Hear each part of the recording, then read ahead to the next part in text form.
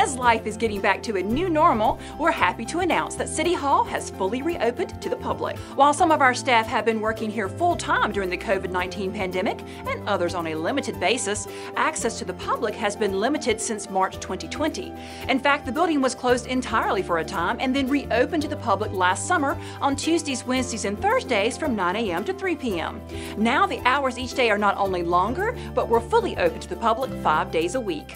That means that you can get questions answered, pay bills, and do any other in-person city business between 8 a.m. and 5 p.m. Monday through Friday. Individuals are required to wear face coverings when indoors. Disposable face coverings are available, as well as hand sanitizer, and no residents are required to show proof of COVID-19 vaccination.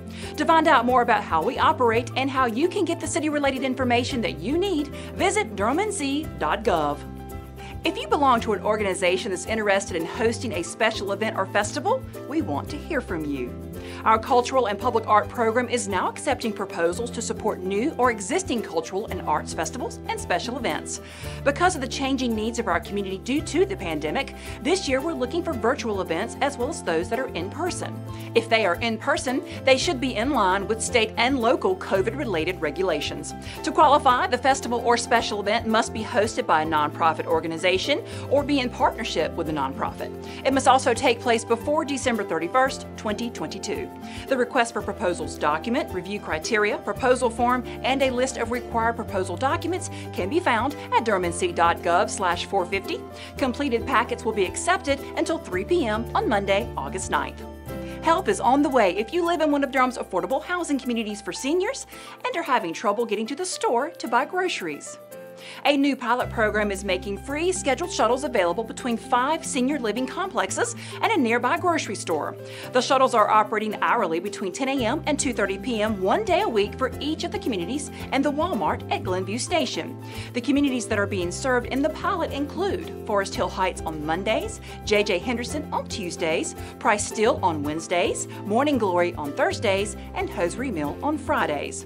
The shuttles will cater to seniors living in these apartment complexes, but they will be open to the general public as well. They will be managed through the Paratransit Go Durham Access Service and will be funded through the Durham Transit Plan. For more information about the service, visit godurhamtransit.org/senior-shuttle. Our new Community Safety Director is already hard at work. Ryan Smith was appointed to lead the new department by City Manager Wanda Page in early July. The Community Safety Department is responsible for finding new, equitable, and innovative approaches to help keep our community safe and well.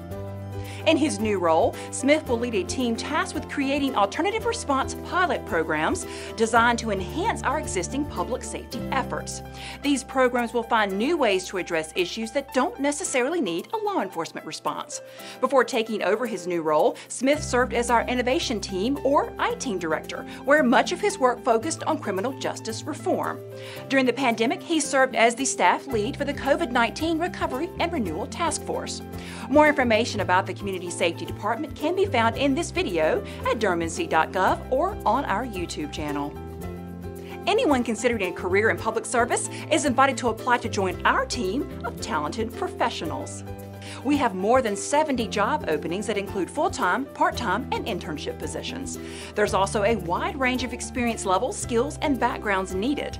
Working with us here at the city offers competitive pay for performance and one of the best benefits packages that you'll find anywhere. We also offer training and professional development opportunities that can lead to career advancement. And you'll have the chance to truly make a difference in the community you serve while working in a supportive workplace. To see general descriptions of the jobs now available, where to apply on our website, and the many benefits for public employees, visit durhamnc.gov/3774.